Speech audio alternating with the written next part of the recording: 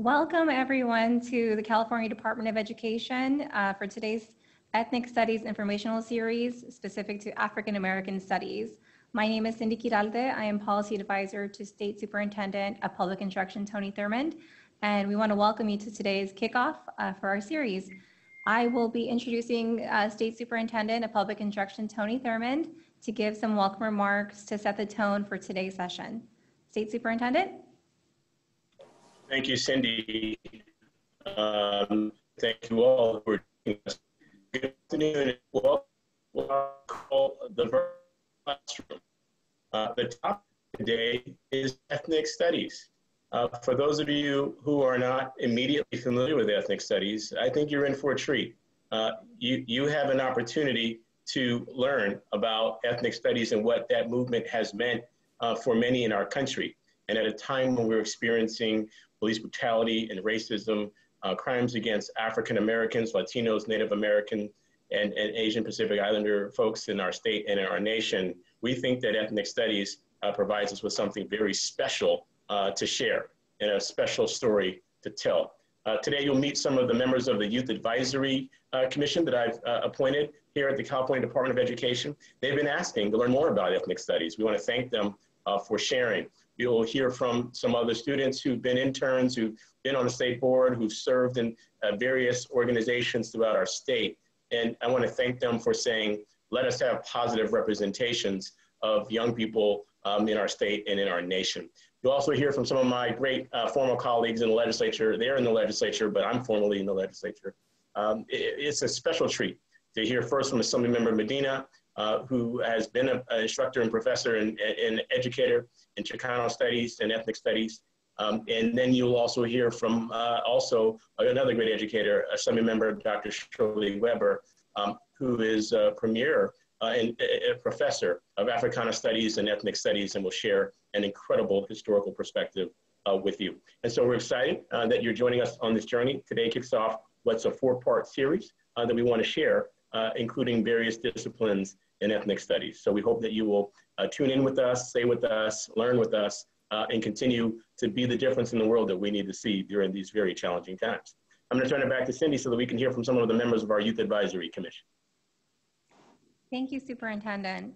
And like the Superintendent said, we are thrilled today to provide this space to provide a sort of a virtual classroom to hear from powerful educators and to hear the voices of students, because we understand that what is occurring in our streets right now and across our country is impact of racial injustices as well as social justice issues that we know have deep roots, and we're hoping that today can provide a format for students to learn more. So with that, I'm going to introduce Youth Advisory Council member Siobhan Hines-Foster to share a bit about her experience with ethnic studies, as well as to introduce our esteemed guests. Siobhan? Hi, everyone. My name is Siobhan Hines-Foster. I'm the student delegate to the San Francisco Board of Education, and I'll be introducing Assemblymember Jose Medina. Assemblymember Jose Medina was elected in November 2012 to represent California's 61st Assembly District, which consists of Riverside, Moreno Valley, Paris, and Meade Valley. He currently serves as a chair of the Assembly Committee on Higher Education. A former educator, Mr. Medina cares deeply about education and works to champion policies that improve the lives of students across the state. He believes that an educated workforce is the critical success to California. Mr. Medina's eagerness to assist students beyond the classroom motivated him to pursue public office. He served as a school board member on the Jurupa Unified School District Board of Education and completed 3 successful terms on the Riverside County College District Board of Trustees. Mr. Medina recognizes the critical role higher education plays in supporting jobs and opening the doors for opportunity. During his first term in the Assembly, Mr. Medina led the effort to ensure University of California Riverside School of Medicine received $15 million in ongoing funds through the state Cheech through the state budget. In 2018, Mr. Medina also secured $9.7 million to support the development of the Cheech Marin Center of Chicano Art, Culture, and Industry of the Riverside Art Museum, also known as the Cheech. The Cheech will reside in the city of Riverside and be a permanent home for Cheech's Marin collection of Chicano art, making it the most prominent collection of its kind in the U.S. and boosting tourism in the Inland Empire. Assemblymember Medina is a proud UC Riverside alumnus with a bachelor's degree in Latin American Studies and a master's degree in history. He has 2 adult children and 2 grandchildren. He currently resides in Riverside with his wife, Linda. Thank you for that, Siobhan. Assemblymember Medina, would you be so kind? Yes. First, I want to thank Siobhan for that wonderful introduction, and thank our state superintendent, Tony Thurmond, for putting this together, and the students for being here. 2 things I want to share about being an ethnic studies teacher here in Riverside. I got to see firsthand in the many years that I was able to teach ethnic studies here in Poly High School in Riverside, the power of ethnic studies, the power that ethnic studies has to motivate and empower students. And that's what I saw in my classroom. I saw students transformed. I saw students transformed into being very independent seekers of knowledge and feeling of empowerment. And that, I think, is what happens across the state with students who have the opportunity to see themselves reflected in ethnic studies. And that is what motivated me to introduce Assembly Bill 331 to make ethnic studies a high school graduation requirement. And with that, it is my honor, privilege to introduce a great friend and someone who I am proud to serve with in the California legislature. And that is our next speaker, my good friend and colleague, Assemblywoman Dr. Shirley Weber.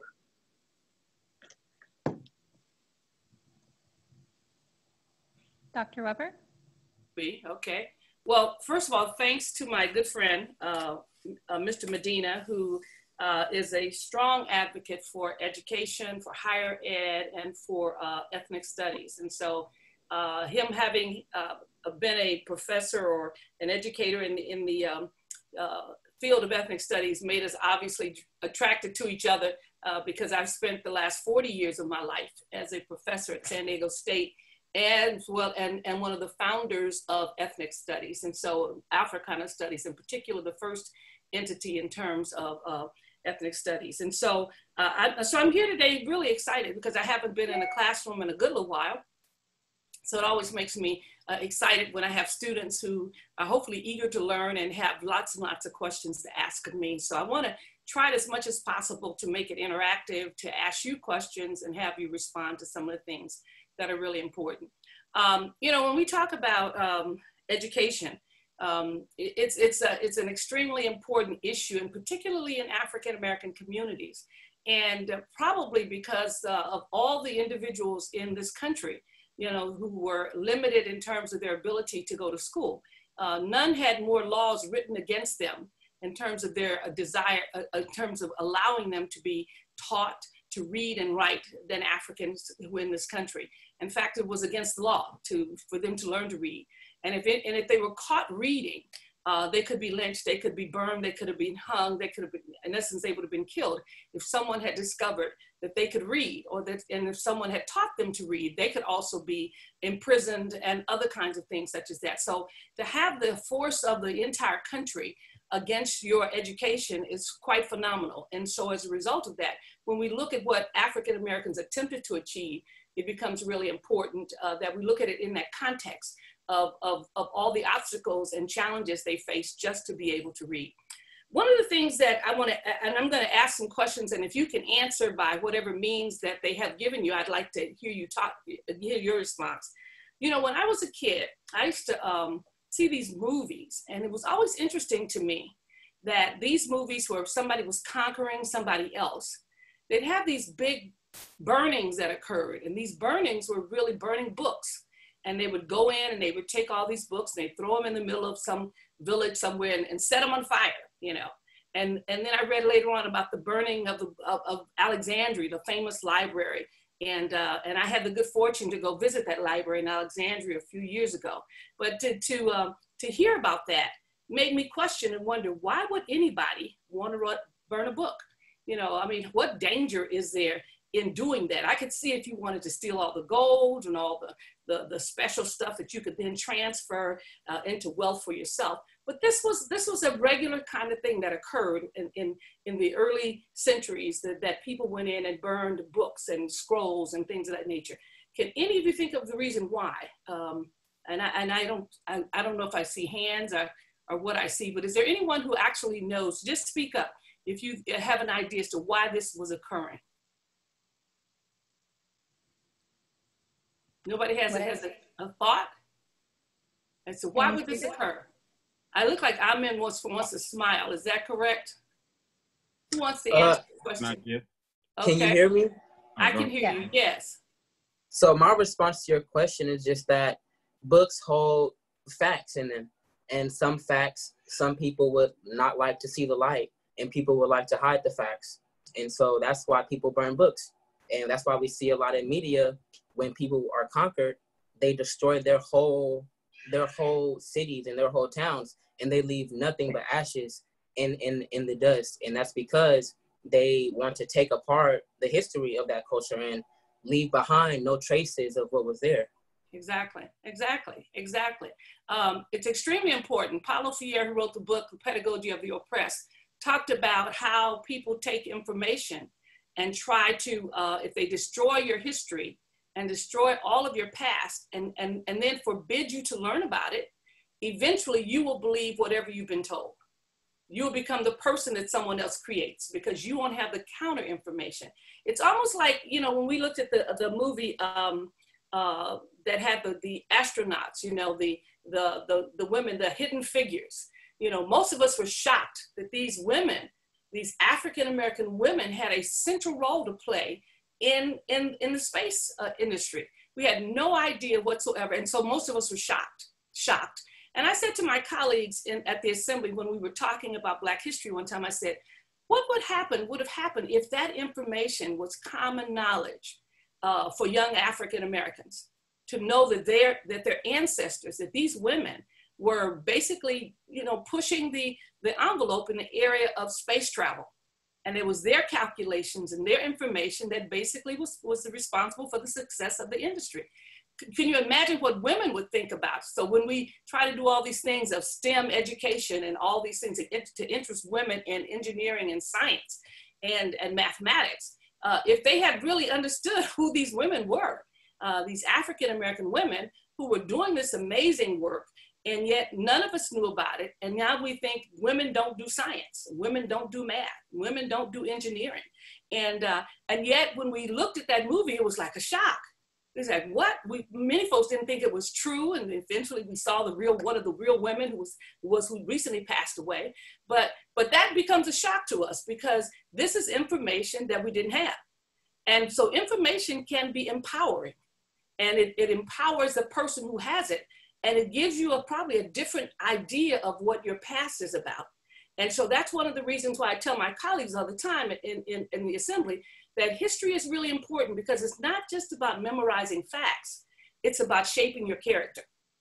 It's about helping you become the person that you can become because you stand on the shoulders of individuals who've either struggled really hard and made some success, or you see how hard they struggled and others worked against them, so that you understand their failure now because you know what the history says. And as a result, you then are empowered to take that history and use it yourself. And so it becomes important. So when I used to see these people burning these books, I'm like, what is this? You know, don't you have something else to do besides burn a book? And then as I got older and began to read, I realized, oh, they were taking these people's memory of themselves and destroying it. And once you take that memory, then you can replace it with any information you want. And because you have no counter information, you have nothing to counter it, you then have the information that's there. You know, so it becomes important as we talk about history and how this history factors into the kinds of things we need to learn.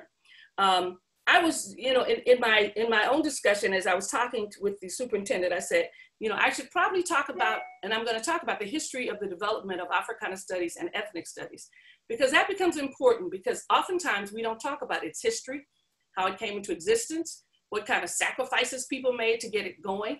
And as a result, we look at it today and think, oh, that's nice. You know, they want to do a little study of themselves. They want a little bit of history. And yet we don't have this level of appreciation for it because we don't know how hard they struggle to get it.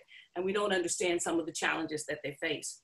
You know, as I said, when I think about history, I think about all the challenges that African Americans faced in order to be educated. And so this whole desire to know about themselves is not just a 1960 event, even though that happened in the development in the 60s, and we see it today.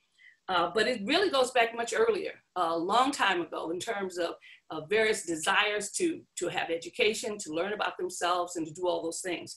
As a result of that, you know, you have the development of, it's interesting, the development of Black colleges and what that meant to those communities. Who knows what, approximately what year the very first Black college was developed? Does anybody know?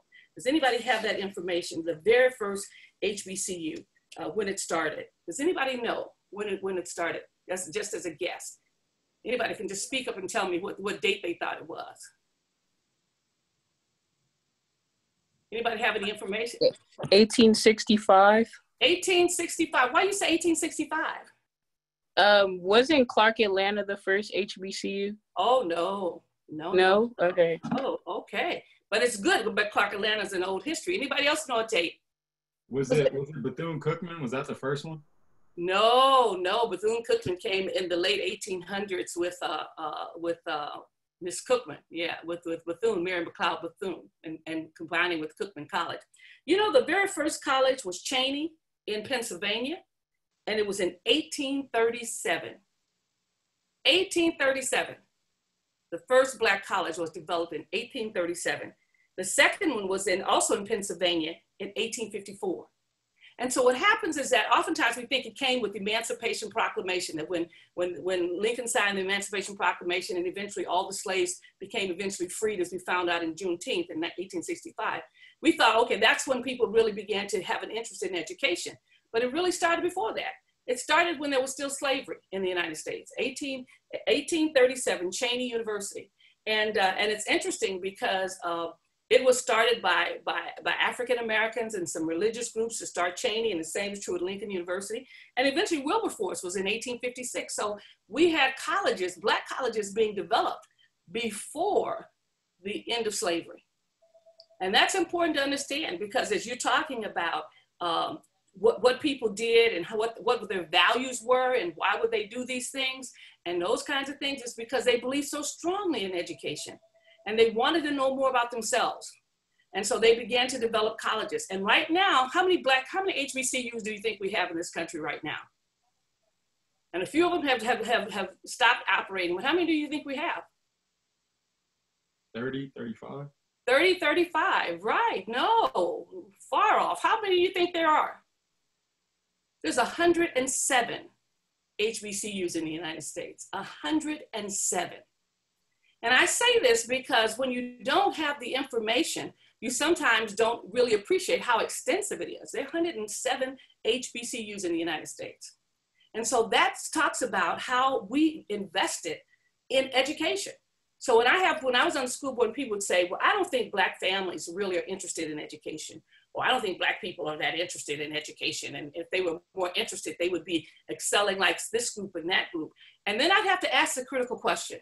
I said, how many other groups have developed colleges for their people to go to school? And they would stop and have to think, what any other groups? And they couldn't. I said, and so despite all the laws against us being able to read, to write, limitations, in terms of segregation of schools, those kinds of things, Black people built colleges. They built colleges. Now, that is a statement about how we believe in education. That we build colleges, not just Spelman and Morehouse and the Howard and the ones we could think of. 107 HBCUs in the United States, 107. And so it's important to have that information because that's empowering. So when someone asks me, what have your people done? You know, you guys don't believe in education. Kids don't do well in school. Then I have to ask the question, why would we build so many colleges if we didn't think education was important? It's like saying Black people don't believe in God, yet we have more churches than anybody else around. Nobody ever says that because we have so many churches. You know that everybody believes we believe in religion, but we also believe in education. When you have 107 colleges started by Black folks to educate Black kids, that's an awful lot of investment in the education of a population. And so I give you this information because it's really important as we talk about education and why we basically ended up in this field called Africana Studies, because we did believe in education very early on. And while we had not developed ethnic studies departments in Africana Studies, when you look at Carter G. Woodson, you find he was the founder of basically the Negro History Week, you know, because he thought it was important that we needed to learn about our history. And if you went to an HBCU, you sang the Black National Anthem every morning. You learned about Langston Hughes. You know, some of your professors might have been W.B. Du Bois, okay? So when you went to a Black college, in addition to the other stuff you learned Black history is the same thing. And so Black history was taught at Black colleges. It was integrated into the curriculum of the schools. And so those who graduated from those schools learned all of that history, that culture, that literature, all those things. And that may be one of the reasons why when we look at the graduates from HBCUs, they're generally the ones who are basically leading our nation. They're most of them are on if you have Blacks on the Fortune 500 boards, and mostly graduates from HBCUs, you know, and they're generally, we have more doctors and lawyers coming out of HBCUs. Why? Because of the education they get. Mr. Medina talked about the power of that education to change how they see themselves and what they do. All of that is a part of this whole discussion of what happens when we get engaged with education, how it helps our young people and how it helps us to grow. So that becomes extremely important. And so out of that comes the Black Power movement of the 60s. And I'm gonna hit that very quickly because I know we don't have a lot of time. And, you know, most of you have seen all the civil rights movements and various kinds of things, but in 1966, there was a movement abreast. King was marching in Mississippi, and all of a sudden, because they were being turned around and being abused and so forth and so on, Stokely Carmichael made a statement. He said, what we need is Black power. And that wasn't the first time that phrase was used, but it was surely the first time it was chanted loudly and picked up by the media. And in that discussion of what Black power was, they talked about social, political, and economic self-determination. Malcolm X often talked about that in his speech, Ballad or the Bullet. And so as a result, you had young people and people beginning to talk about what does it mean to have economic, what does it mean to have political, and surely what does it mean to have social self-determination? And one of those things that came out was the discussion for Black studies. People wanted to be able to study themselves, and that became kind of a rallying cry, kind of like Black Lives Matter right now. You know, the protests are there. And so as a result, people began to ask questions about why don't we have Black studies? And so students began to protest across the nation about the need for Black studies. The largest and most significant protest was where? Where do you think it was? Where do you think the largest and most significant protest and the longest protest and the most impactful one was held? Anybody know? Anybody know where it was held? Nobody knows? Give me a good guess. What do you think? Can you repeat the question, please? Where was the most significant movement or protest that took place? Shut down campuses and the whole bit for several months. Where did that take place in the United States? Where? Upstate. Upstate. Where? San Francisco State University. Exactly, San Francisco State. San Francisco State was a campus that was an urban campus, kind of beginning to grow and increase the number of Black and brown students on campus. Also, you had the war movement taking place in terms of people against the Vietnam War, and you had students who were from middle-class backgrounds beginning to realize that the campuses were very repressive. Campuses were not accustomed to dealing with protest and all those kinds of things, and students were making demands. And one of those demands was for Black studies, as well as a host of other things. And so it became a very diverse group of students protesting. And if you get a chance to go onto San Francisco State University's website and click on Black studies, you will see a lot of the videos. I started to try to show some to you, but it was taking too much of our time. There were all kinds of videos of people protesting and marching, and there were parents and young people and all kinds of folks marching against San Francisco State. They had various, in fact, they shut down the campus from November to April of 69. So 1968, from November to 1969, April, they shut down the campus. There was no school that took place at San Francisco State. They went through 3 different presidents because the students were making demands and the presidents couldn't handle it and didn't know what to do. The Board of Trustees was furious because they wanted total control. And these students were demanding that they have a Black Studies department.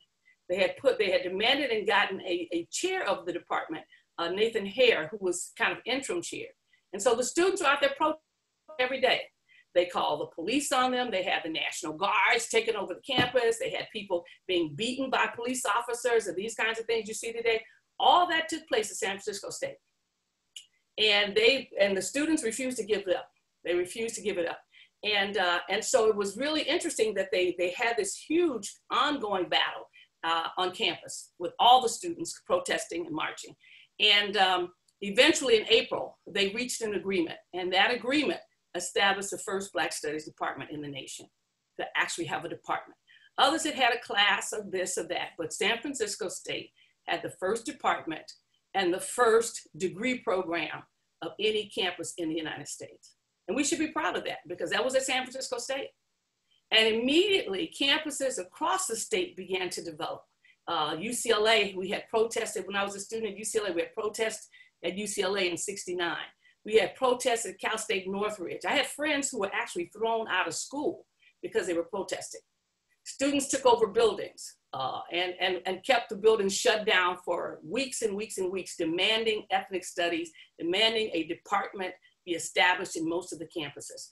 And so this whole movement began kind of like today with all the students out there protesting, and people's like, the students have gone crazy. You know, they're not in class. They should go to class. They're not doing anything significant.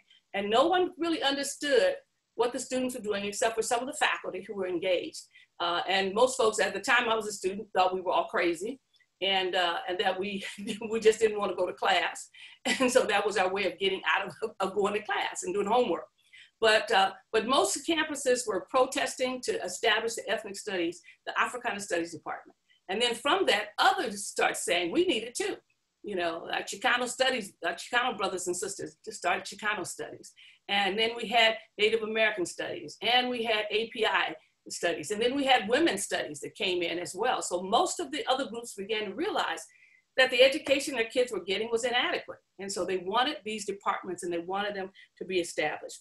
So it's important when we look at that we see all of these things taking place. But it's interesting to me that even though it started in '69, it's taken now 50 years for it to actually become, I wouldn't say recognized, because right now we have not only bachelor's degrees, we have AA degrees, we have bachelor's degrees, we have master's degrees, and we have PhDs in Africana studies across the nation. And we're fortunate because California has the most significant number of Africana studies and Chicano studies. Any ethnic studies department, California has the largest number of them than any other state. I was the national chair of the National Council for Black Studies for a number of years. And we saw the growth of ethnic studies in all these different states. And some states were just getting departments like in 2003 and 4 and what have you. And California had already had those departments and it now has celebrated, it's in its 51st year of basically having an Africana Studies department. And now they have one of the few ethnic studies colleges in San Francisco State. But it was not an easy journey. I can tell you at San Diego State, I went to San Diego State in 1972. And I went there, at the time I was a PhD student. I went there because like most things, there was protest. The students had burned trash cans at the president's office and threatened the president if they didn't get Africana Studies as a department.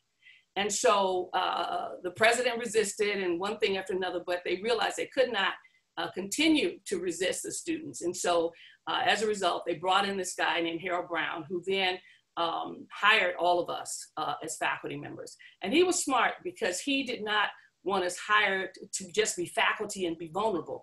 He made them hire us on tenure track. He said, if these people are going to work here, they got to have power.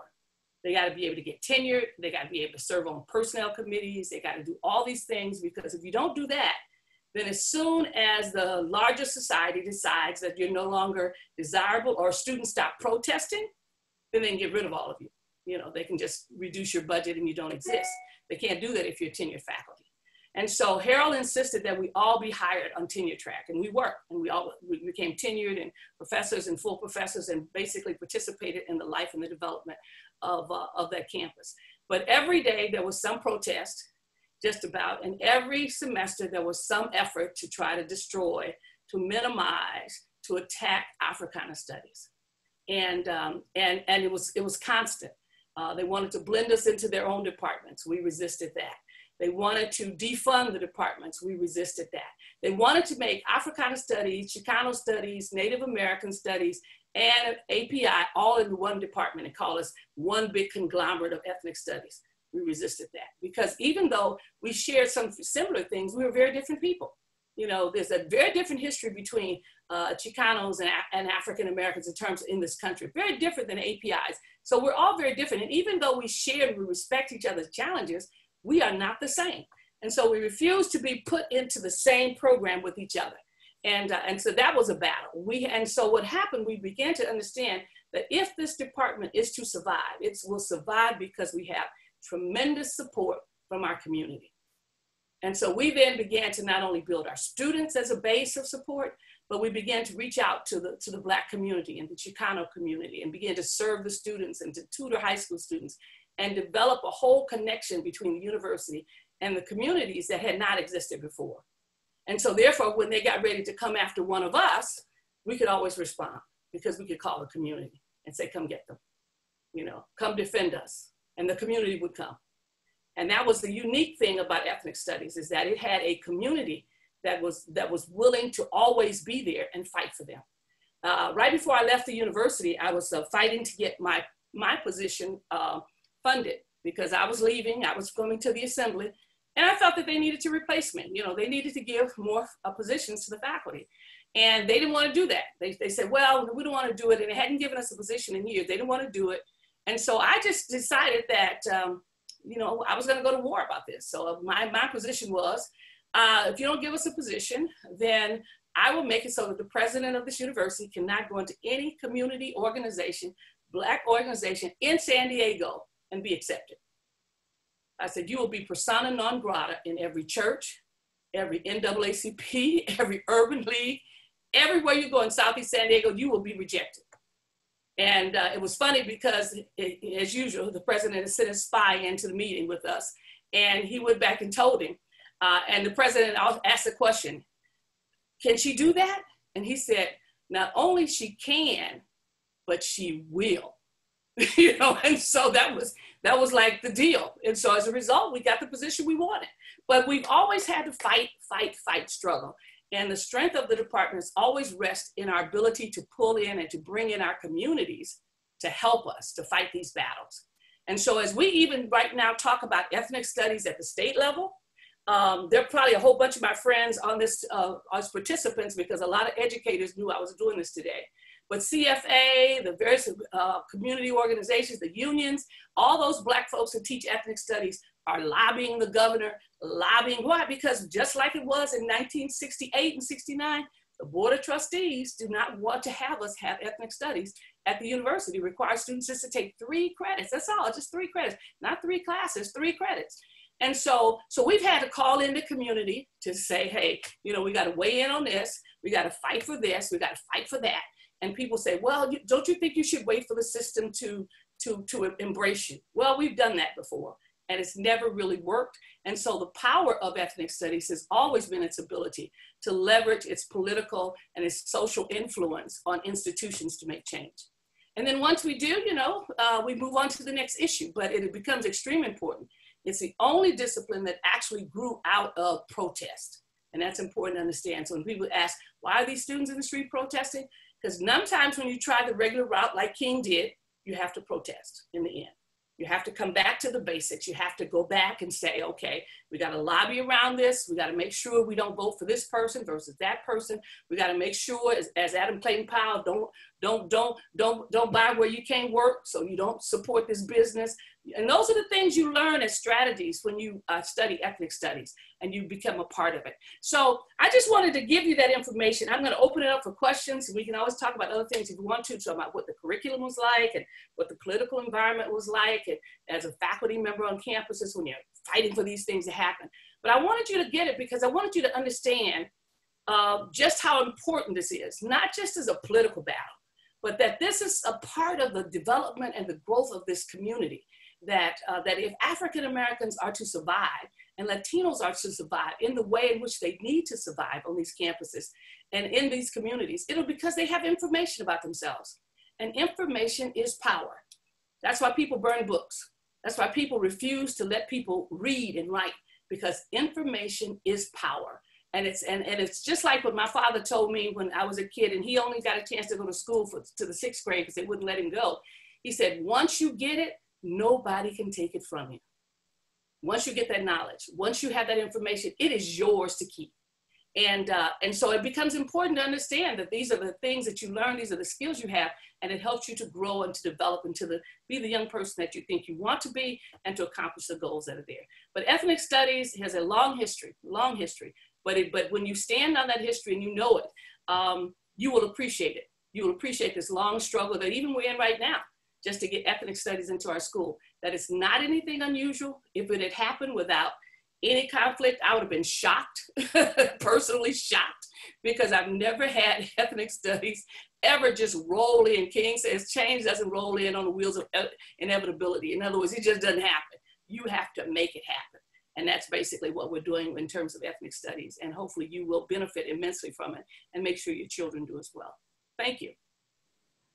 Thank you, Dr. Weber. I just want to say thank you so much for giving us that full background and understanding about the transformative power of ethnic studies. And I can say, you know, as a former Chicano and Latino studies major myself, I can speak to that, the power that it can provide, and the transformative aspects of, you know, seeing yourself in history and knowing you can change, you know, the circumstances in your community. So thank you. I want to be able to provide space for the students to share any reflections or comments or questions. So the floor is open. Students feel free to jump in and ask questions for Dr. Weber. Yes, I have a question. Thank you so much, Dr. Weber, for educating us on the history of this all. So I'm a upcoming sophomore at Stanford University. I'm a double major in urban studies and comparative studies in race and ethnicity. And one of the issues that I faced in my campus is the fact that, you know, if people are teaching African American, African studies, Chicano Latino studies, Asian American studies, what is a common thing is that a lot of the professors are not professors of color. They are white professors. And so did you find yourself having that issue when you were organizing, or do you feel like this is something that has been brought up recently? And how do you think young people can organize in order to change that? You know, that's been one of the main issues that's been in the area of ethnic studies. And I think it takes a very special person who's not a person of color to teach ethnic studies, to thoroughly understand it, because it's more than just recording the information. It's basically helping to analyze and understand the information that you see from a different perspective.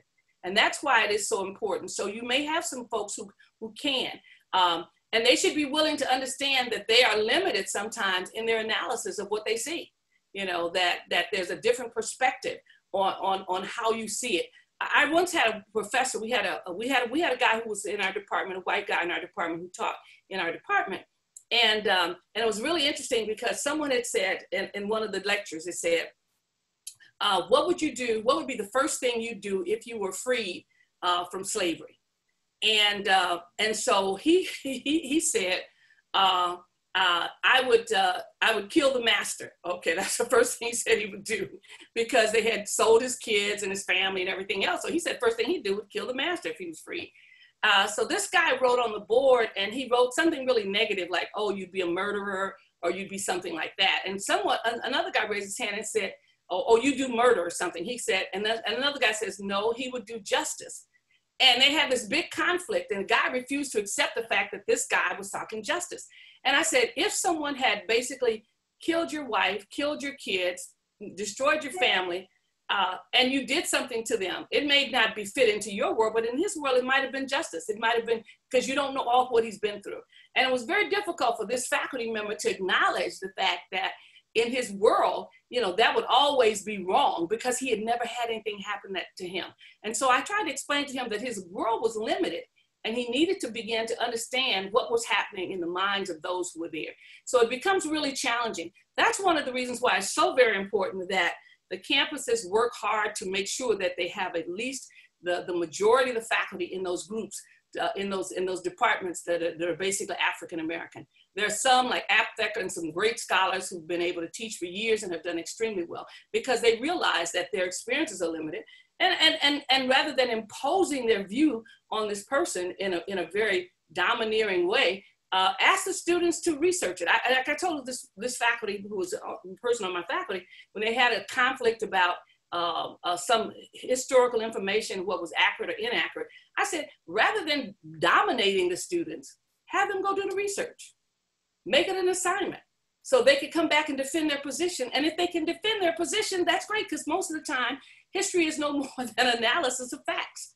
And what you see and don't see ought to be based on a lot of information rather than just one person's view of the world. So it becomes important that those who, if they're not teaching and they're not African American, they're not Latino and what have you, you may want to make sure that they understand that the material they're teaching comes from a different perspective. And that's a unique thing in Africana studies and Chicano studies. It's a perspective in which the material is presented, not just the factual information that's there, but a thorough understanding of the culture and how that information impacts the lives of those that you're going to teach. And that becomes really important.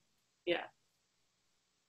So good luck with it. And I think students need to insist and persist, because sometimes it's easy to just pick somebody to teach.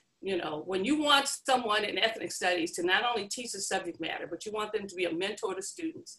And you want them to go that extra mile to motivate students. Because when you listen to a lot of students, they'll tell you, even my colleagues in the assembly, when they talk about their experience at college in Chicano studies and Africana studies, they not only talk about the information they got and how it changed their view of the world, but they also talk about those mentors in those departments that helped them to grow and to stay at those universities. And that's critical. And that is very, very critical. So that as I was talking to Mr. Thurmond the other day, he was talking about some of my former students. I have thousands of students across the country. And mainly because I've been trying to be a mentor to them. I've tried to help them to grow and to develop. And I've done more than just give them the information and walk out the classroom, because I know that they're in a campus that's alienating, and they may need to be in a position where they can call a faculty member, ask me questions that they're too embarrassed to ask anybody else, because it may indicate that they don't really know the information, but to basically somebody who can shepherd them through the campus and help them to become the professional they want to become. And that's really, really important for when you're on a campus and there are very few people of color. You need a mentor. And I still relate to my mentor today, Molefi Asante in Philadelphia. And he was the only Black person on my campus. And he helped me through the most difficult times as I constantly faced racism and various kinds of things when I was a student. Molefi was always there for me. And even as a professional, he has always been there for me. And that I could not have bought that. There was no one else in that department who helped me and mentored me like Molefi Asante. Yeah. Any other questions? Thank you, Dr. Weber. I don't have a question, but I do have a long comment. So Okay. my name is Jonathan Piper II. I'm from East Oakland, California. My major is in political science. I do attend community college. My goal is to transfer to an HBCU, preferably Howard, and continue my studies there. And I love when information makes sense. What you have said has really connected with me and resonated because of some of the other experiences that I have, gone through. Mm-hmm. I took a dual enrollment ethnic studies course in high school, and it was my favorite class. You know, we had to stay after school in order to be a part of it. And I was ready to get out of my other classes, but I was super excited to stay after class to take ethnic studies and to learn more about my culture and other cultures, right? And then when I got into community college, I found myself in the Umoja program, which was all my classes were centered around Black culture, right? And so now I want to go into HBCU just to continue that. So I represent Kingmakers of Oakland, which is an organization that supports with providing these type of services to students, right, in school. And we have a book, it's called We Dare Say Love. And in this book, I found a quote which really resonated with how this whole conversation is going. So if I have a second just to share it. Sure. It says, we do not intend to suggest that it is useless to engage in identity and social behavioral work with Black male students, or that educational strategy should focus solely on structure. As Pedro Negoria has pointed out, we must work to engage both structural and cultural approaches. There is a need to synthesize both structural and cultural explanations of human behavior to best support Black students. Structural and cultural forces combine in complex ways to influence the formation of individual and collective identities, even as individuals may resist, actively or passively, the various processes involved in the molding of the self. And so that was from our book, and that just some of the curriculum that Kingmakers of Oakland has that has actually been accredited and is available is within like the revolutionary of literature, the depth of hip hop, you know, the arguments of freedom, the mastering of our cultural identity. And these are all resources. So I know you said, somebody said when the slaves were waiting to be free, what's the first thing that they wanted to do? Kill the masters.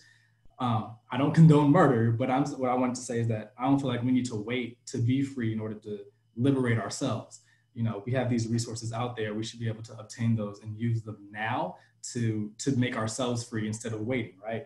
And so back then, knowledge was criminal and you get killed for knowledge, but now we have access to it and we have laptops and iPads and we can just access it whenever we want, right? You talked about Hidden Figures, but another movie that spoke about Black power and the innovation within Black culture was the movie Black Panther, right? Mm-hmm. They had all these technology, and I even bought some Komodo beads that they used because I just thought, I love the representation. And I just talked about, I loved how it shows how Black culture has really been super influential in how society operates. And you're like, hip hop is culture.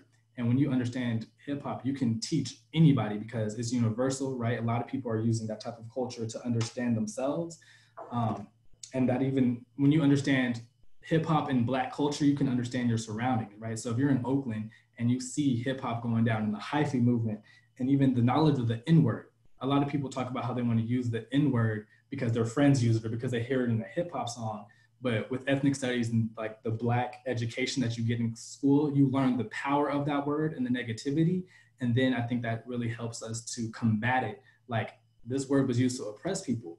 And it also stems from the Ethiopian word negus, N-E-G-U-S, which meant king. Mm-hmm. And so how do we change that narrative? And I just appreciate this opportunity to talk about ethnic studies and how it can help support our communities of color with understanding themselves and then understanding their places in the world, because that's what helped me. And now I want to use that opportunity to help other people. So just thank you for being here, for providing all of that knowledge. And thanks to the other panelists who are also involved. And I'm just super excited to be a part of this conversation and talk about how we can spread ethnic studies and African-American studies throughout education. Well, you know, one of the things that I've discovered is that, that there is a tremendous thirst in young people for knowledge of self, you know, and an appreciation of self.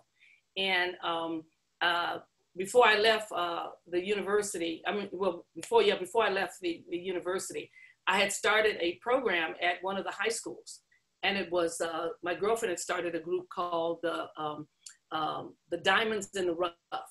And so I was traveling back and forth to South Africa and decided, well, you know, we should try to teach these students and take them with me to South Africa.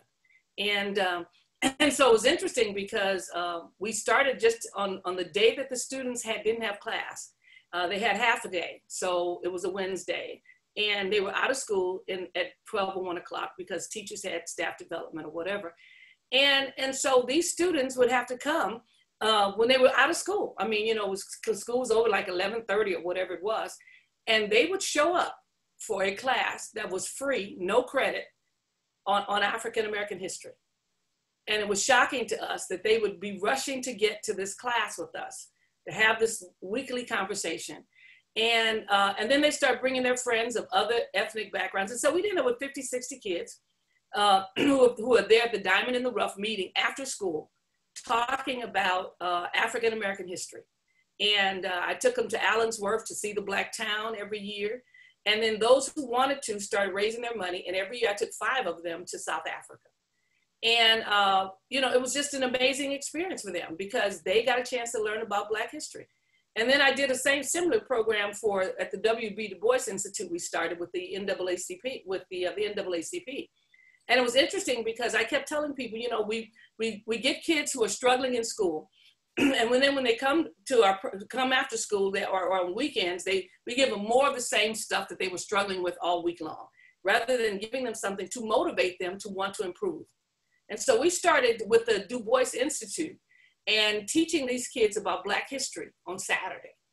And it really motivated them to want to read more and improve their reading skills and their other skills. Why? Because now we were teaching them about who they were and how important they were in the world and what responsibility they had to continue that.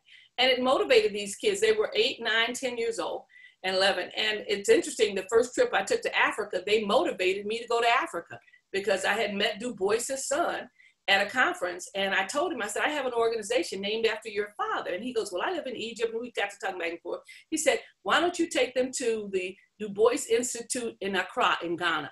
And I said, okay. So when I went back that Saturday, I was joking when I said to the kids, you know who I met? And I told him, I said, and he invited us to come to Ghana to the Du Bois Institute. And the kids said, let's go. And I said, do you know how far that is? And they said, yeah. And they showed where it was in the map. I said, do you know how much it might cost?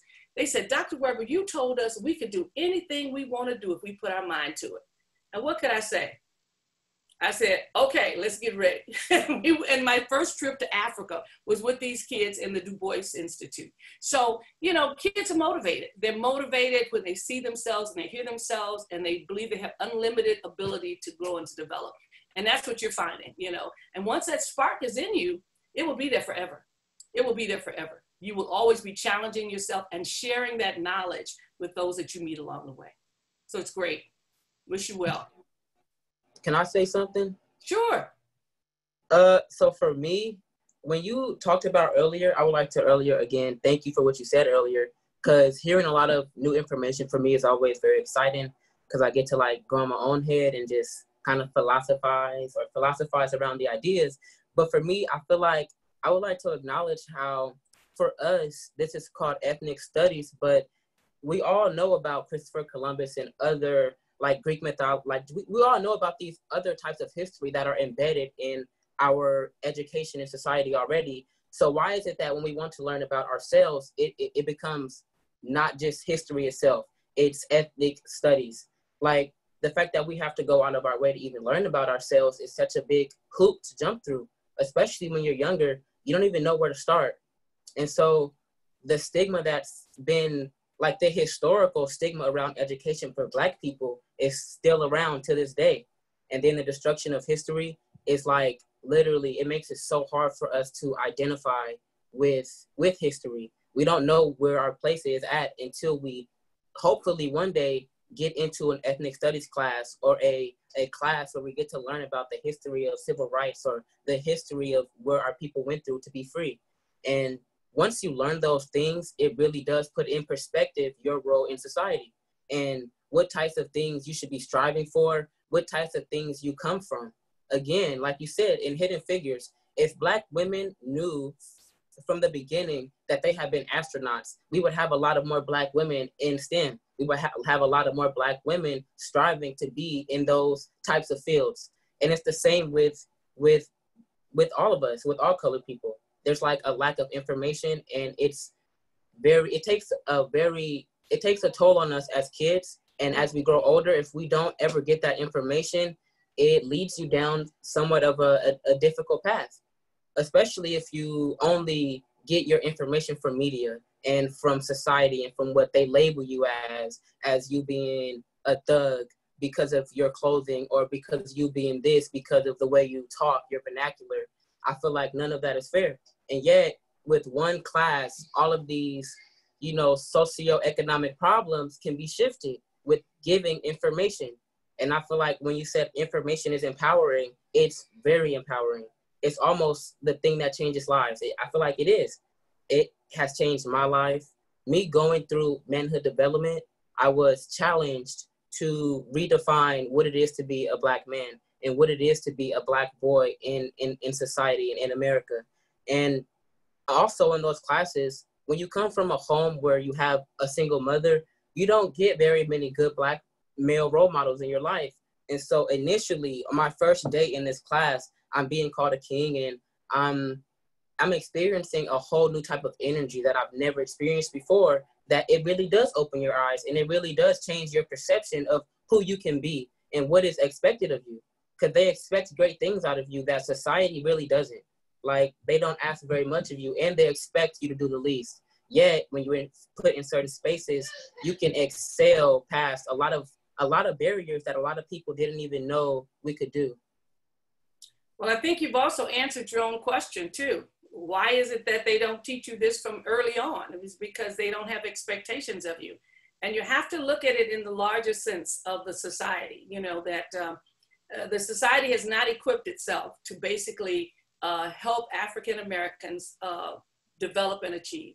It's not been in their best interest, but it's been in our best interest, okay? And so as a result, when I was on a couple of boards in San Diego, and we talk about things, and they said, well, we're gonna have this program, and they would put together these programs that were very minimal in terms of what kids were gonna do when they graduated and what they were gonna become. And I'd always stand up in the meeting and said, well, you know what? I want a program that helps my kids to take your job as a CEO. And they would look at me kind of shocked, and I'd say, I know you saved it for your son, but I want my son to have it, or I want someone else's son who's African American or Latino to have your job. And so that becomes a reality that you're creating a population to compete. And it's and whatever we put out there in the air is what people will do. It's no accident that when I go into a classroom with boys and I say, well, what do you want to be when you grow up? And they all want to be a basketball player or a football player. There's no question. That's not by accident. That's by program. They've been programmed to be that. And so as a result, when you tell them every day that they're going to be an athlete or a basketball, or you create the experiences that allow them to do that, not that that's a bad thing, but you create that as the only experience that they have, then they don't think about engineering. They don't think about being a lawyer, a doctor, and all those kinds of things, because that's not what they're being programmed to be. And that's why it's so important to have different kinds of history that you can see. There's a movie you should see called The Bankers. If you haven't seen that one, that is a good movie. It's a true story about these two Black guys who basically almost owned all of downtown LA. And it's called The Bankers. And it's their story. And it's funny because when I saw the real picture of them, I remember seeing them when I was a kid, when I was raised in LA, these guys, and all the different times they would be in the news or what have you, but they're called The Bankers. And it's an amazing story to see it on TV. It's I think on the Disney Channel or whatever, but it's called The Bankers. And it really is a story about these two Black guys who began to buy real estate and buy property and owned almost all of LA, and how the system worked against them. But they still rebounded and did some things. But it's really important to see that movie, because that's also a piece of history we never hear about, that we don't see in terms of those entrepreneurs and those guys who were working to do these things. So it's really important. Anybody else have any other comments or questions? I'm inspired by the things you guys are saying, which is really, really important. And I think it would be wonderful for our assembly members to hear your testimonies about what ethnic studies truly means to you and how it is helping you define a better future for yourself, which is so extremely important. I actually have a comment about ethnic studies. I first just want to say, Dr. Webster, thank you so much for that giving full of oh my gosh, life. I can't even speak right now because of what you were saying, because everything that you were teaching me right now and teaching all of us right now, I never really got that information from ethnic studies. And because for me, I go to a predominantly white school, San Francisco School of the Arts, I'm sorry. My ethnic studies class was very for me, it was really confusing because I had a teacher, she was great, but she also was not a person of color. And some of the lessons that she was teaching, it would kind of confuse me because one minute we would be talking about indigenous land, and then the other minute we would be talking about Christopher Columbus. And I just feel like with ethnic studies, especially for the African American community and the Latina community, I feel like we need to really go in depth about our own history because not everyone knows our history. And going back to hip hop was a very, very, for me, because I'm very old school, I do not listen to none of the new school rap because it's just full of dumb information that our youth really does not need, especially at a time like this, where we all should be coming together and not trying to unify. Well, no, we are trying to unify, but not trying to go against each other because we need each other more than we need just anyone. We just need ourselves and our people. So I feel like with ethnic studies and the way it's being taught, all the information that you gave out, I was never taught that in ethnic studies. I was always taught about, how the slaves came, how, slaves were not being able to do this and how much power that we had. But at the same time, I wasn't getting taught all of the right things that I should have been getting taught about my own people versus when I look on social media, I have to see different types of information that could be false or it could be true. So I feel like with ethnic studies, it really should be really educational and not just so much as focusing on one specific event. It should be focused on all types of events that have happened in our history. Because there's a lot of hidden facts that not everyone in the world knows about their own country or their people. So again, I just feel like with ethnic studies, again, we need more facts. We just need more of the support to be able to talk about our own community and our own backgrounds instead of a teacher that is teaching ethnic studies to different groups of people. But when it comes to talking about indigenous history or when it's talking about African American history, all of a sudden you get scared because you don't know whether you're saying the right facts or you're saying the facts that you're reading on a book. And instead of you teaching us from a book, how about you teach us what you know, and then maybe we can all come together as a group and learn from each other. Because really, youths can really learn from each other because nowadays it's just so, you can get information from anywhere, to be so honest. So when I used to be in a classroom, I used to want to learn from different types of groups that didn't look like me, or I wanted to learn from a group that did look like me. So I just, again, with ethnic studies, we just need to really come together and learn off of each other because all of us are very creative and have a lot of information to share with each other. So true, so true. And part of, the one thing about teaching is at least when I taught for years, I was equally interested in hearing what my students had to say because I figured you could read the book and see the facts, okay? What I wanted to do was make an effort to kind of synthesize the facts and help you do that. So that I'd sometimes walk in the classroom and write 3 words on the board, and that would be the discussion for the whole day. I'm challenging you to think and to do something differently and to create your own information based on the stuff you've been reading to bring it back together. Because, as you can see now, you can Google anything and find out the factual information. You can get the date, time, and place. If you halfway get the the spelling right of an incident or an event, you can pretty much get the information you want. But it's something else when you've got this information that's there and all of a sudden you got to bring it all together and make sense out of it, so that you then begin to understand why these events took place, why this takes place, why is it the lack of information about this, but you get lots of information on that. You know, I can pick up a book, as I tell students, and I look at the table of content, and I can tell you exactly what the book is about. You know, I can look at the back and see if there's any documentation, and I can tell you whether or not it's a strong nationalist book or whether it's something that somebody created to make other people feel good. Okay, I can do that simply by looking at the content and get some sense of why, because of the information that they pull together. You know, if I get a history book and there's no discussion of Marcus Garvey, I got a problem with that.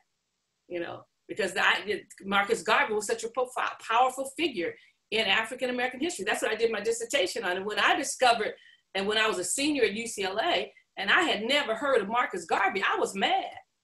I was mad because I had not heard of this man. And so I just started digging into Marcus Garvey and discovering that he was a foundation for Malcolm and the foundation for the nation.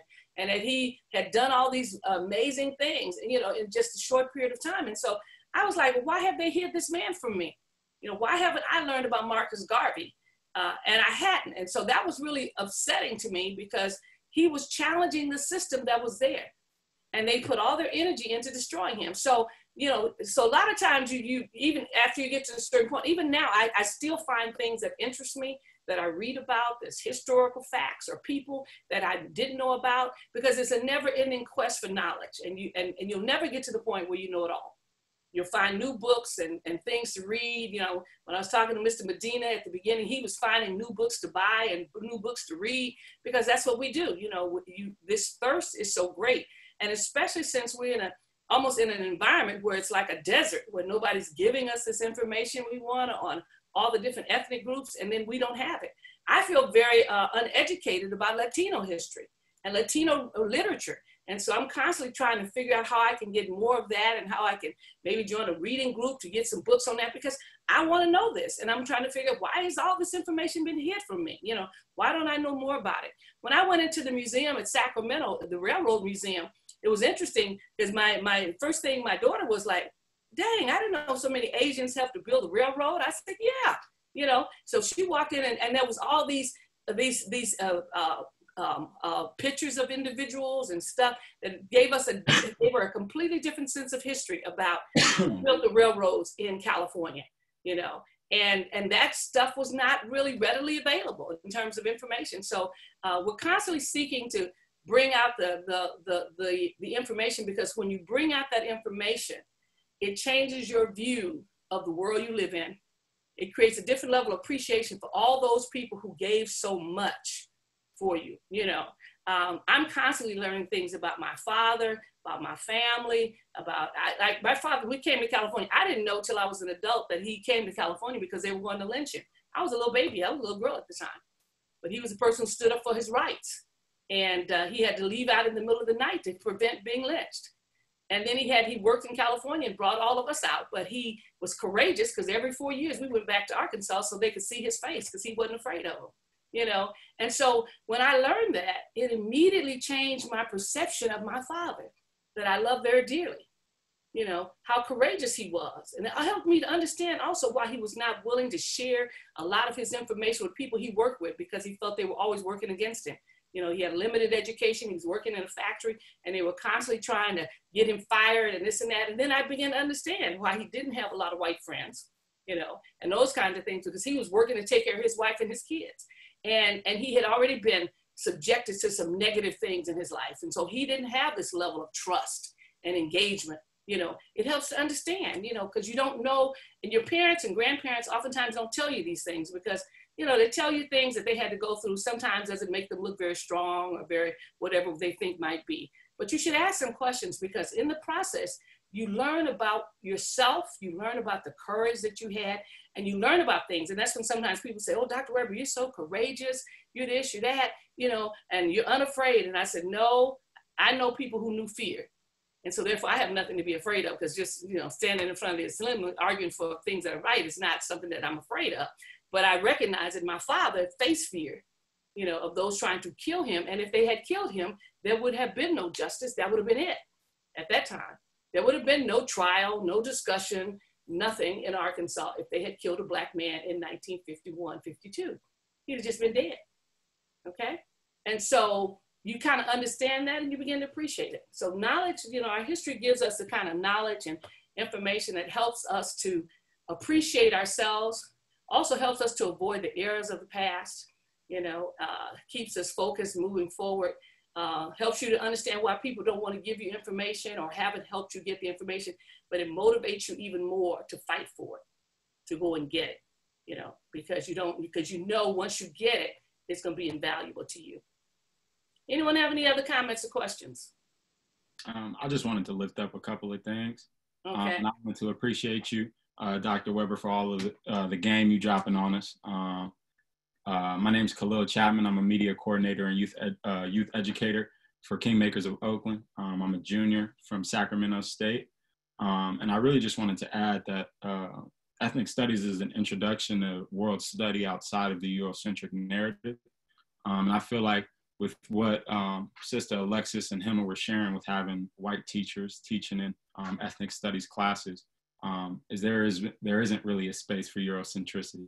So when you're bringing up Native Americans, when you're bringing up African American history and you're centering it around, you know, understand what was happening in white spaces, you maintain the Eurocentric perspective and the Eurocentric narrative. So I just wanted to share that I had my white principal actually was the teacher of my African American history class in high school. And it was one of the worst experiences I ever had in a class. I would argue almost every single day. You know what I'm saying? I ended up with a B+ and argued because of that. So I just feel like that is one thing that as we establish these courses in our state, we can't have space for Eurocentricity in these ethnic studies classrooms. And I just wanted to share another point that another couple of points that I had written down while you were speaking. And one of which is Black children and children of color spend 13 to 14 years in school systems that don't do anything in service of who they are as people. So traditionally, or educating them from the Eurocentric perspective becomes secondary when their life is a balancing act between multiple worlds. So school has to become a more meaningful and equitable space. And I think that not only does ethnic studies do that, but it also provides, like you said, like a mentor, a teacher who understands what that other world is like, what balancing those three worlds is like.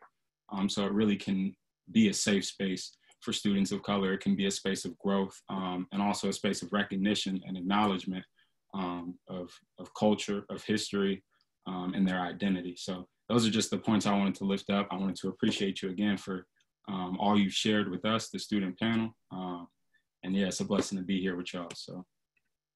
Well, thank you. I mean, it's amazing the things that you said. I think it's, and it is so true. You know, we have to be very careful in terms of when we're putting out information, when we're developing ethnic studies departments and those kinds of things.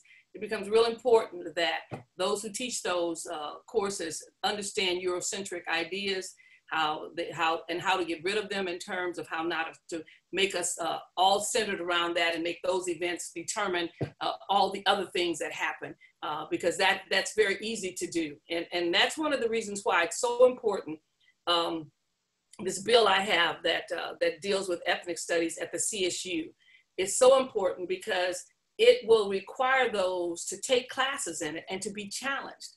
You know, oftentimes right now what we have are lots of people teaching ethnic studies who are not qualified to teach ethnic studies, whether they're Black, white, or whatever, because they're only pulling it from a book somewhere and they've not had enough knowledge to basically provide you with a comprehensive set of information and connect the dots for you in terms of education.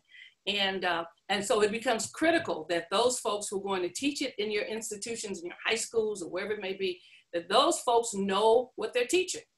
And we don't have a lot of folks qualified to teach ethnic studies in the K-12 setting. And that's why it's going to be so important to make sure that those who get the degrees have had the experience. And hopefully once we do that, we can even require more things of them, or they will require more of themselves, so they can really understand the students they're teaching and the information. And I mean, ultimately the goal in life would be at some point, as one of you pointed out, that, you know, people have learned about Christopher Columbus ever since the beginning of time.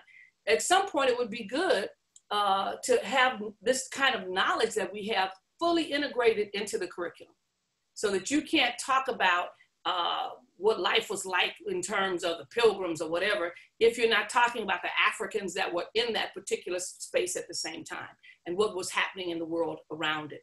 And so it becomes, so, you know, so, and that's one of the challenges in terms of trying to get a complete re-education and restructuring of education so that it can do that comprehensive job. But until we get to that level, we have to still have these separate experiences to get that information to them, so that when you become a teacher and you decide to do some things, your knowledge base is much greater. And as you teach, whether you're teaching overall American history, or whether you're teaching focus on African American history or Latino history, you have a much more comprehensive view of the stuff that you're teaching versus someone else. It's really important, really important. And we shouldn't treat ethnic studies as if, oh, well, like sex ed, oh, well, you know, you can go teach sex ed because you didn't have enough students. And so everybody knows when you get a teacher teaching sex ed like that, opens up the book, pass out a few things, give a lot of misinformation, and that's it. Versus someone who is really trained to teach sex education and knows how to do it, how to appropriately discuss issues, and how to build a curriculum. And that's what's really important, that this should not be a default class that whoever didn't get enough students now teaches ethnic studies, you know, that teaches Black studies or Chicano studies. It should be purposeful and thoughtful, that those who are teaching it are qualified and prepared to teach it. And this is their discipline that they want to teach, and that becomes important. Yeah. Anyone else? Any other comments, questions? Yeah, I actually wanted to add to something that a lot of people were saying. So I forgot to introduce myself. My name is Gemma Quetzal. I'm the former student board member on the California State Board of Education. I'm from East Oakland, and I'm a community organizer. And one of the points that I feel like a lot of people were making is that when we're building a curriculum, when it comes to ethnic studies that we want to bring to our young people, it needs to be more than also just sharing the histories of people that have been erased for so long. Yes, ethnic studies is about that, but I feel like something else that needs to be a part of ethnic studies is giving the tools to our young people to understand what questions do they need to ask in their everyday life when they're approaching life. How do they identify microaggressions? How do they challenge white supremacy in their everyday life? How do they challenge the racial bias they may face in the future? And not only for our students of color, Black and Indigenous students, but also for white students to understand what it means to be a white ally and accomplice when we're doing this work. Because what we want for ethnic studies is not only our young people to learn about their own history, but share that knowledge and challenge everyone in every single space that uplifts white supremacy and whiteness. And so I feel like that's just super important. I really wanted to make that comment because there's this misconception that you're only teaching our young people their history, but it's more than that, because our history is giving us the tools to fight against the stuff, fight against white supremacy every single day. And that's why, yeah, right. And that's why we say education is empowering.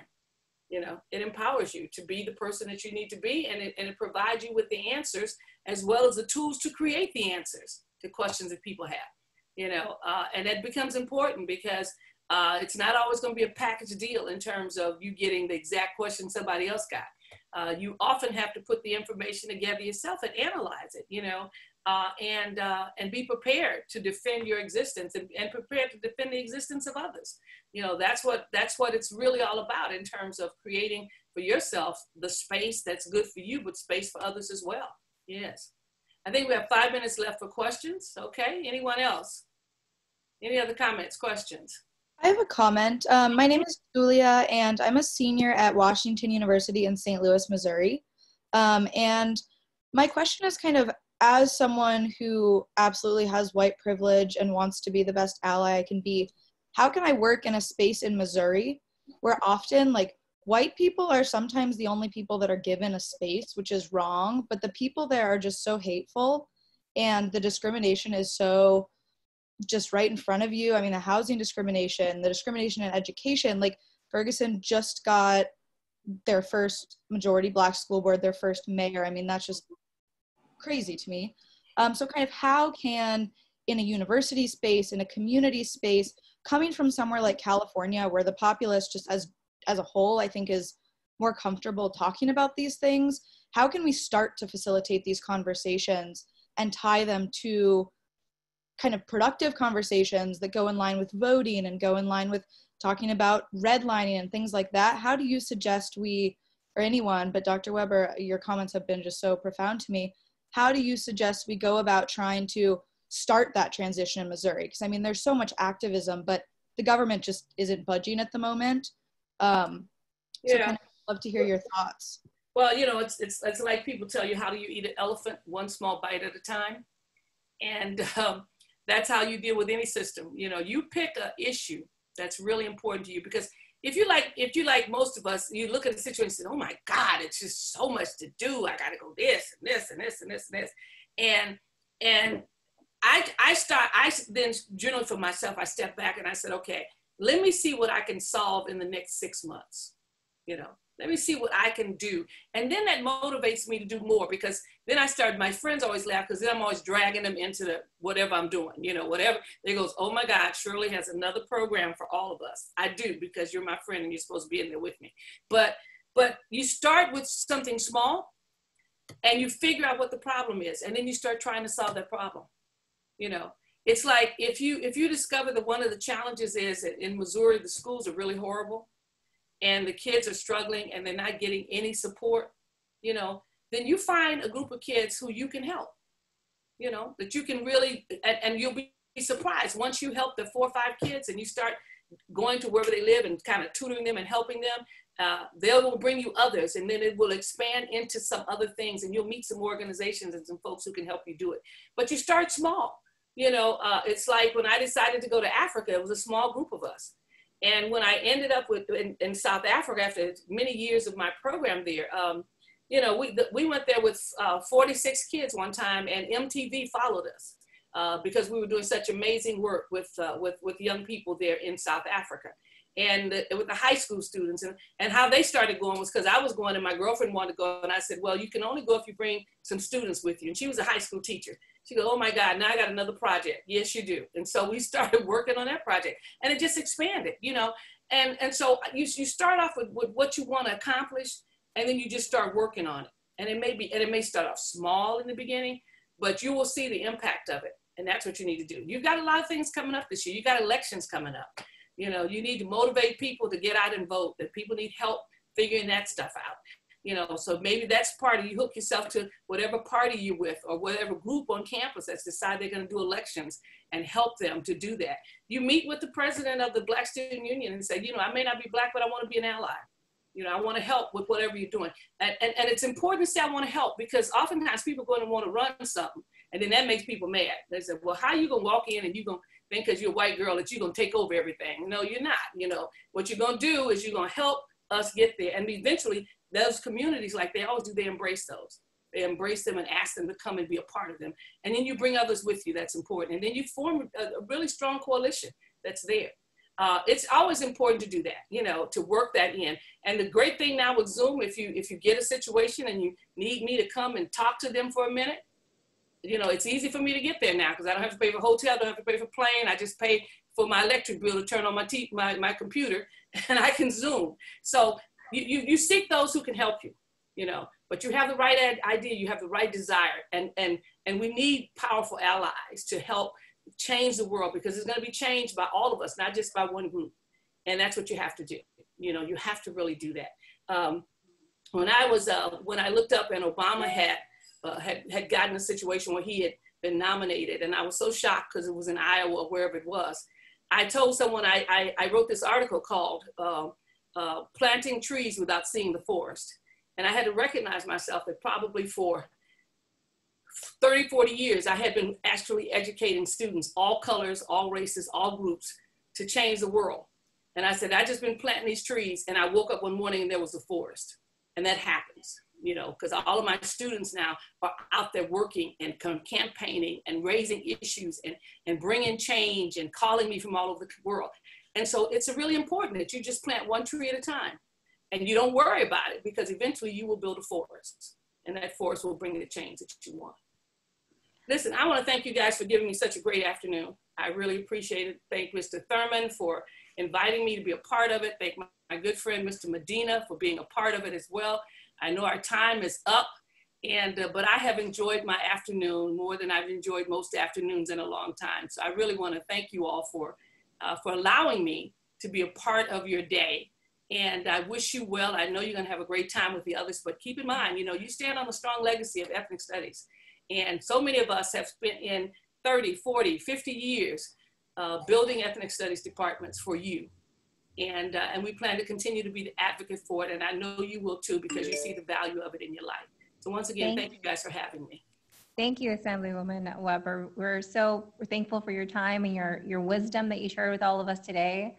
I believe that even today we're planting seeds and we're going to see a forest grow very soon. And I know that viewers across the state and on Zoom as well as Facebook Live are tuning in, nodding, and just sharing their gratitude for today's space. And I want to thank the students for, you know, sharing their stories and understanding the power that they have. So thank you for joining us today. I am going to transition over to our state superintendent to give some closing remarks, and also want to just put a plug that we will be having other webinars next week and throughout the month of July around ethnic studies.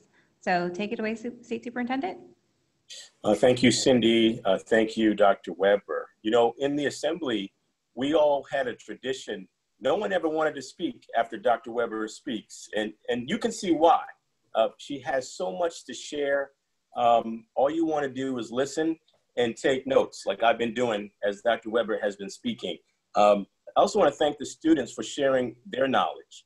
We got a double treat today in that Dr. Weber was teaching, our students were teaching.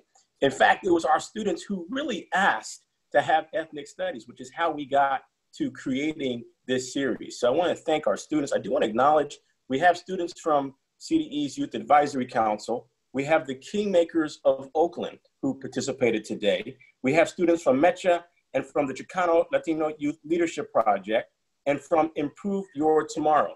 We also had an alum of the State Board of Education, a student member, and we also had an alum of the California Student Council Organization, also an alum. We thank you for what you shared. You know, Dr. Weber is a sought after speaker, and she came and gave this message from her heart.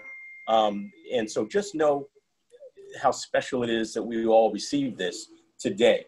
Dr. Weber, you talked about the thirst for knowledge being great. And it seems to me from everyone's questions and comments that you gave us something to really drink on in terms of filling and quenching that thirst. Thank you for that. And we hope that you'll come back.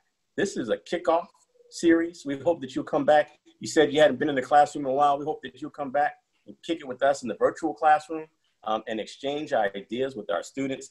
As Cindy mentioned, we're doing this again next week and every week for the next 3 Tuesdays. And we hope that you'll come back. And even after that, we hope that you will continue to be in conversation. Dr. Weber, you are a treasure to all of us. Thank you for what you shared.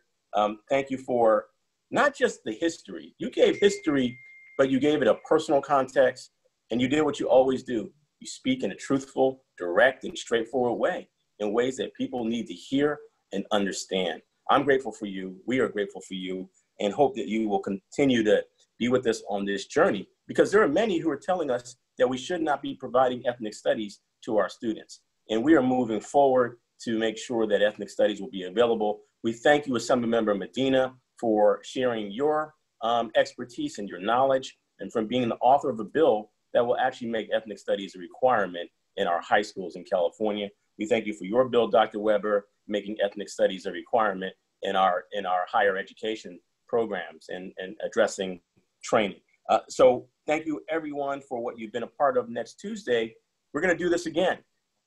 We welcome back Assemblymember Medina. If you're available, we welcome back Assemblymember Dr. Weber. Next week, we'll also have special guest Dolores Huerta, who many of you know worked hard and campaigned hard to expand ethnic studies, not just in this state, but in other states. We're grateful to all of our young people. Please continue to be well and safe, and we look forward until seeing you again. For now, we are adjourned. Be well. Thank you. Thank you. Later, everybody.